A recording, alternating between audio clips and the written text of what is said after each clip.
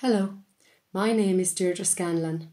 I'm from Ballina in County Tipperary, which is approximately 20 kilometres away from the University of Limerick. I am a qualified primary school teacher with over 17 years' experience working with children from 4 to 12 years of age. For the past 7 years, I have been specifically working in the area of special or additional educational needs. In 2014, I completed a postgraduate diploma in the area of special educational needs, and earlier this year I completed a certificate course in child and youth counselling.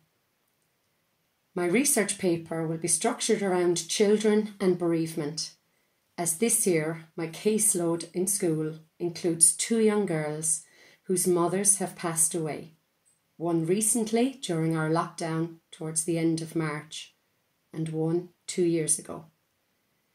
My research question is, how is music used as a tool to support children in bereavement? An exploration of theory and practice. The purpose of my paper is to examine both the theory behind using music as a tool to support children to explore and express their grief, and also to look at current practices in the area of childhood bereavement through the lens of community music, music therapy and community music therapy, working both nationally and internationally. I will also research services which currently provide support for bereaved children in the Republic of Ireland, and also explore current practices and pedagogy around working with bereaved children within the Irish primary school system and curriculum. To gain a greater understanding of how children grieve, I am reading a book by Sue Trace-Lawrence entitled The Grieving Child in the Classroom, A Guide for School-Based Professionals by Routledge Publications. In the book, Lawrence outlines the 6 general principles of childhood grief, which are that children grieve in spurts, that their reactions can appear inappropriate to adults, that the effects of grief may present as somatic symptoms, that their reactions to grief may be delayed and sometimes for years, that children respond in different and sometimes unexpected ways to deaths of family members or friends, and that children have difficulty identifying and managing negative emotions.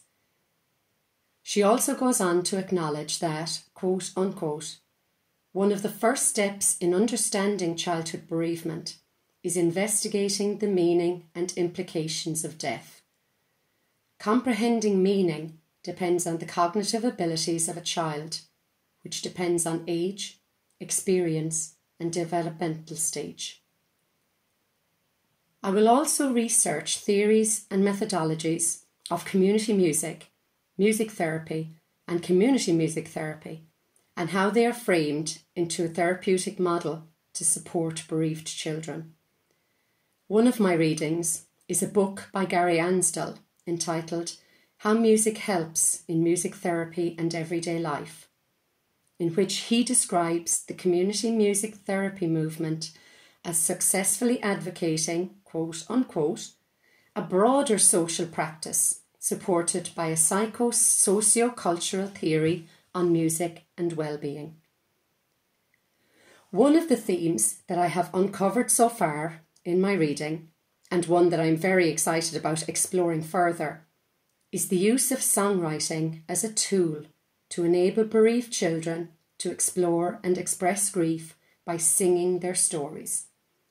Songwriting for children is a tool that I currently use in my own teaching practice.